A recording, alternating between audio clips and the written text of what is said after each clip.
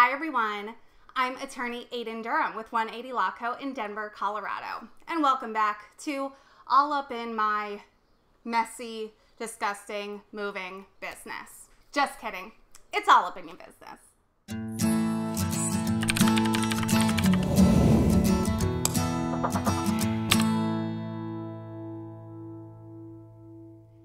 In this episode of All Up in Your Business, I'm going to break down some of the basics of non-compete agreements, tell you guys what they are, why they're important, and kind of generally how they work in the law. But before we get into it, please be sure to like, subscribe, and share, and don't forget to check the description for some links to additional information and resources.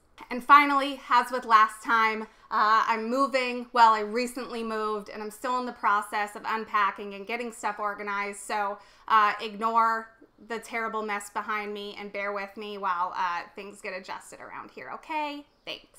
So what is a non-compete agreement? A non-compete, also known as a non-competition, a covenant not to compete.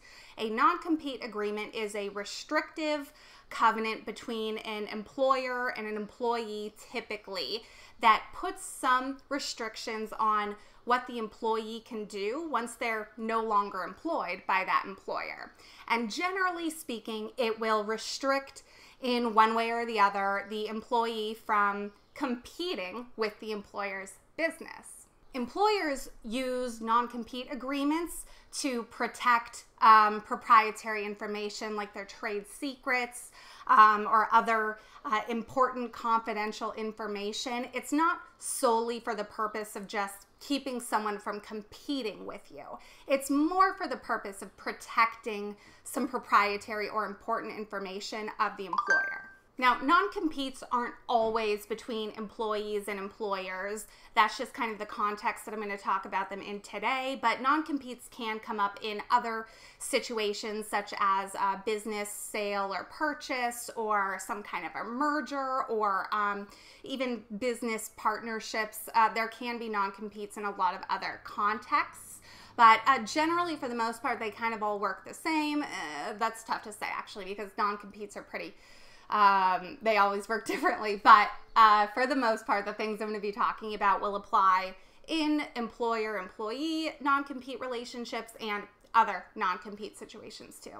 So like I said, non-compete is typically used primarily for the benefit of the employer, and it's for the purpose of protecting the employer's trade secrets, their intellectual property, their proprietary information, things that this company, this employer has, that if an employee went and took to another company, or if that employee started their own company using that proprietary information, it could really damage the business of the employer. So that's why these non-competes are typically used, is to really just protect the important data and the important information of the employer that the employee may have come into contact with or been familiar with. And a lot of times when we're dealing with confidential or proprietary information of an employer, typically we'll also use something like a confidentiality agreement or a non-disclosure agreement, which in itself does help to protect that confidential information.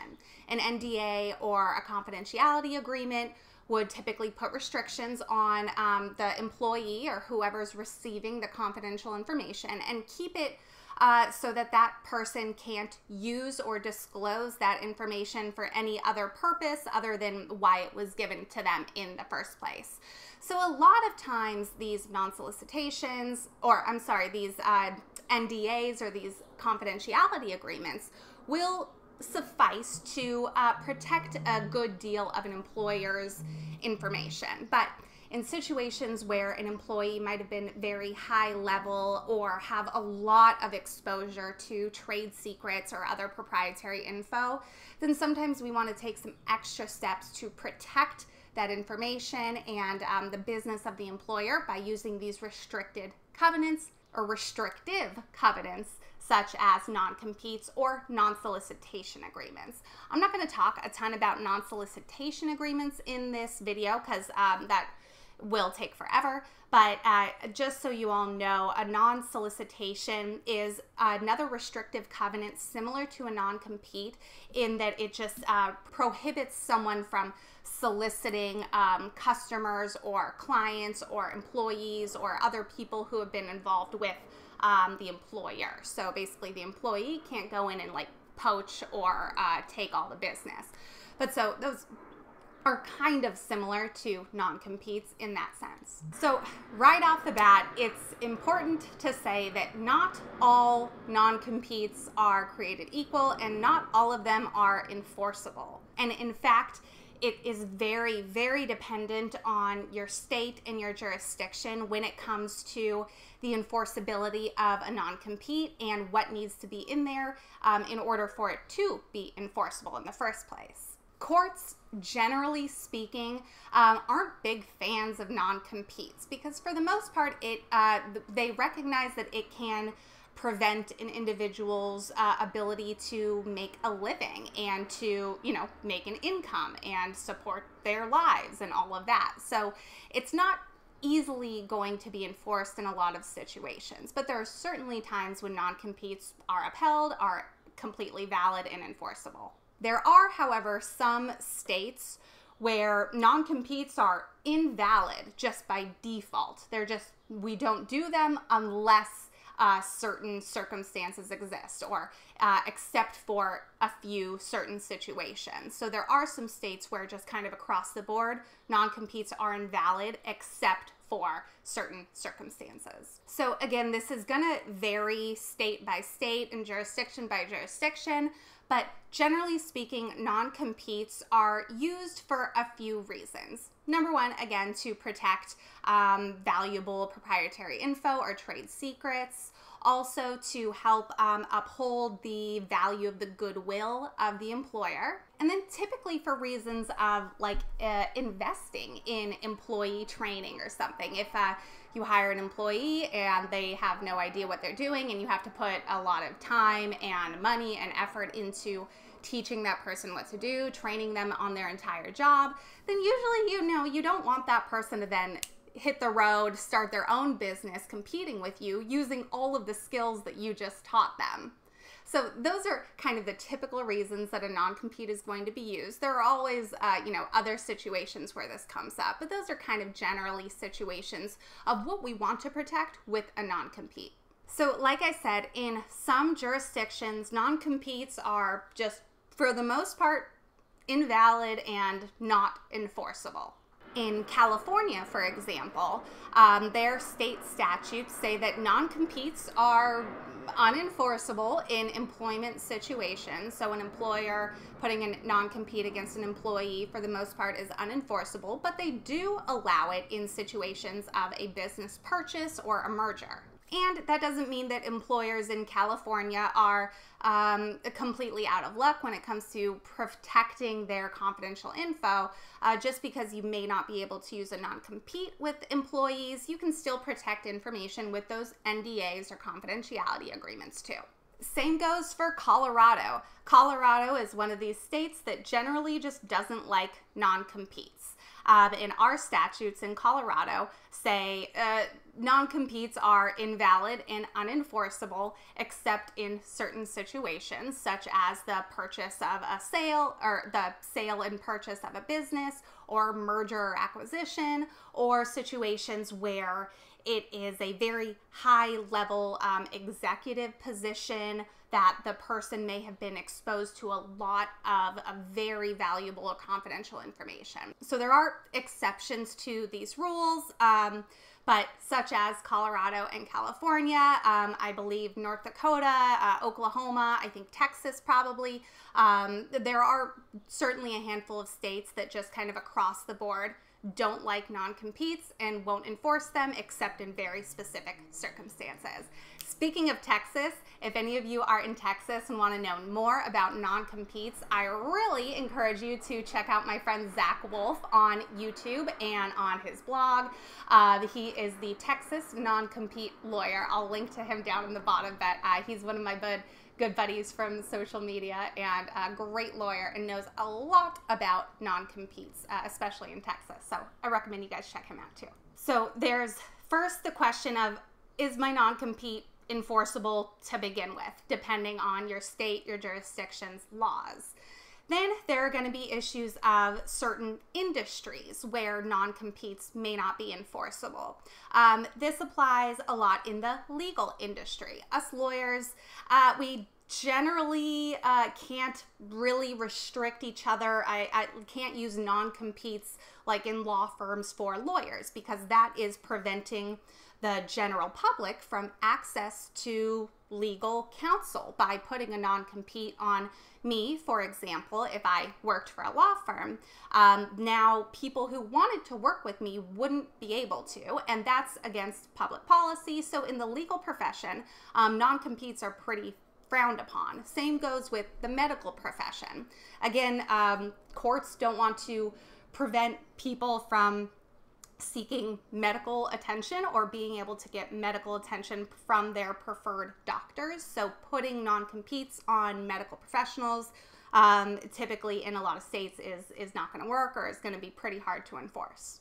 There are also some jurisdictions that have restrictions on non-competes with regard to low-wage workers or minimum wage workers. So in some states, if the worker is being paid, the federal or state minimum wage, then those non-competes are going to be largely unenforceable. But again, all of this is very dependent on state law and your jurisdictions. So if you've got questions about your particular state's non-compete laws or how they might be enforced, I really encourage you to talk to a lawyer in your state about that, because I don't know the laws of every state, and even if I did, I wouldn't want to spend a video talking about all of them, because that might be a little boring. But anyway, you guys get the point.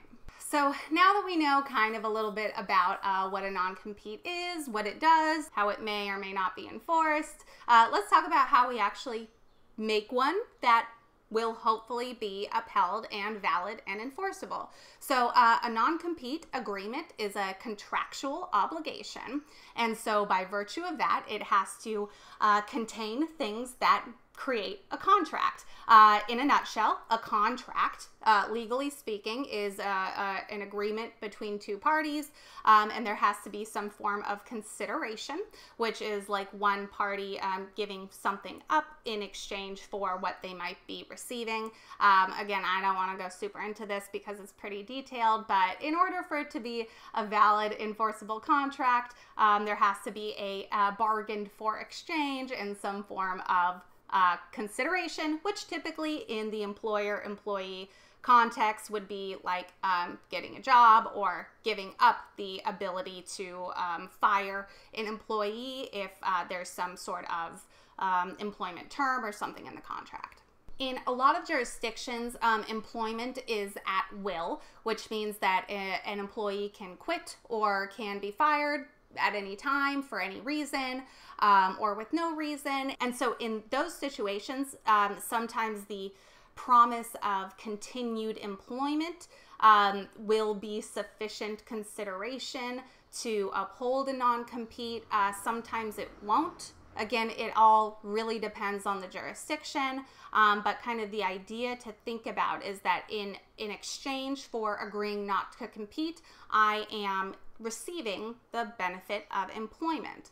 And so all states where non-competes are enforceable, all states have placed some restrictions on what exactly can be restricted in the non-compete. And generally, non-competes have to be reasonable in scope as far as duration and geographic reach of the non-compete. And again, this is because there's this balance between wanting to protect the employer's confidential information, but also wanting to protect the employee's ability to work and to make a living.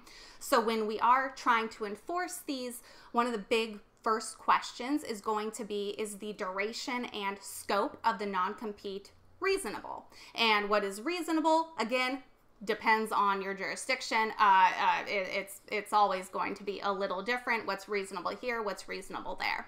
But so, for example, a commonly phrased non-compete might say that the employee won't be involved with or own or have an interest in a competing business for the duration of 1 year within the state of wherever the employer is operating, or maybe a term of 2 years within 50-mile radius of any of the employer's office locations, something like that. Again, they're really customizable. It can be drafted however the situation fits, but the purpose, the idea is keeping it reasonable. And a lot of times if the duration is really high, so if we're trying to restrict someone for 5 years, then the geographic scope needs to be relatively low, and vice versa. If we want to put a big geographic scope, like you can't compete anywhere in the United States,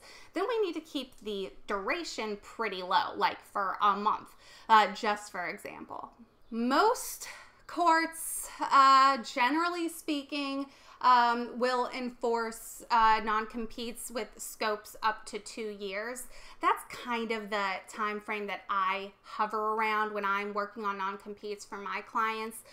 We know that 2 years in a lot of situations is considered reasonable, but again, it also has a lot to do with the scope of the geographic scope of the restrictions, and it really depends on the circumstances in particular of the employee. If they were a very high level employee that had their hands in a lot of things and had a lot of exposure to proprietary information, then that standard of reasonableness is going to be a bit higher. But if it's like an administrative level where the employee didn't have a whole lot of exposure to confidential information, or if their role was smaller, or if their time with the employer was very short, then the same things that would fit for that high level employee wouldn't necessarily fly for that lower level employee. So it's a delicate balance of a million different factors,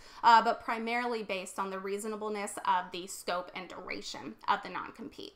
And then the reasonableness of the geographic scope is also going to be really dependent on the employer's business and where the employer does business, where their office or offices are located. There's going to have to be some, genuine real connection between this geographic scope and what the employer actually does. If you're, a brick and mortar store or office in one city and your entire client base is really in that city, then you're going to have a hard time putting any non-compete restrictions that keep employees from competing outside of your state, if even really outside of that city. So it has to be reasonable in light of the employer's circumstances too.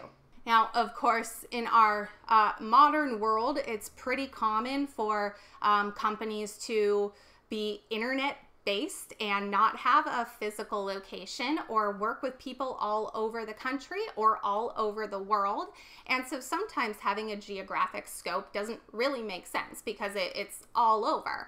And so again, every jurisdiction is different, but there are situations where a non-compete can still be valid and enforceable if it doesn't have a geographic scope. So if we're a virtual worldwide company, we can potentially put a restriction for employees not to compete with us anywhere in the world. But again, it has to be kind of balanced with the scope or the duration of the restriction, and typically we want to be a bit more specific with regard to what competing is. So again, if we're going to be kind of on the higher end of reasonableness with scope or duration, then we might want to be really specific as to what competing means and be very limited with this is the specific type of business or business operation or company that would be considered competing. So it still allows the employee to do similar types of work or continue in their same field of employment, but except for maybe particular specific fields or industries.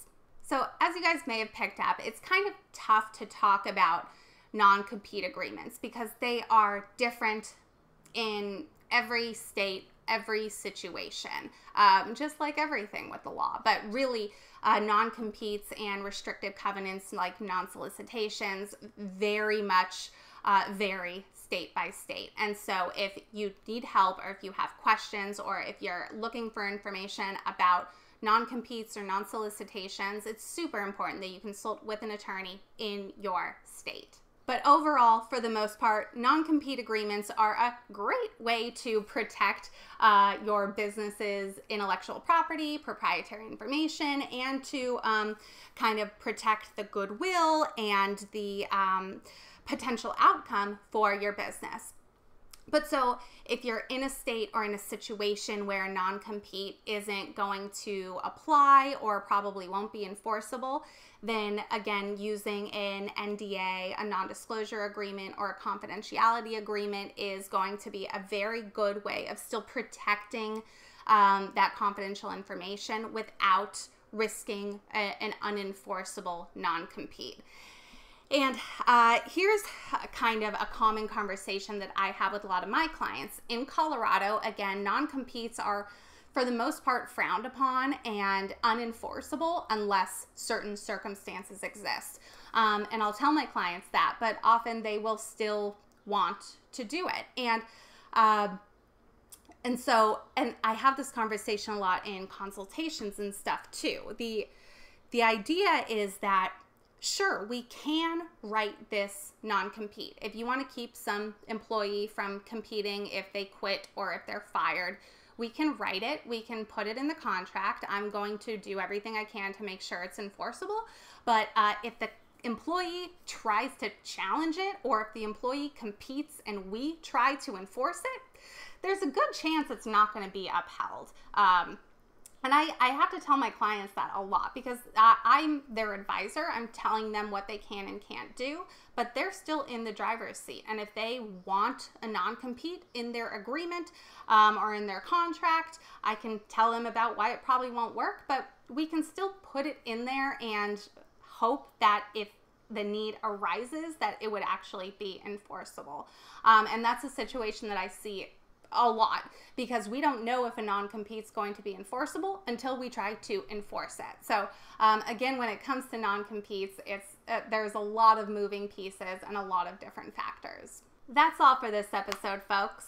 Drop a comment below. Let me know what you think.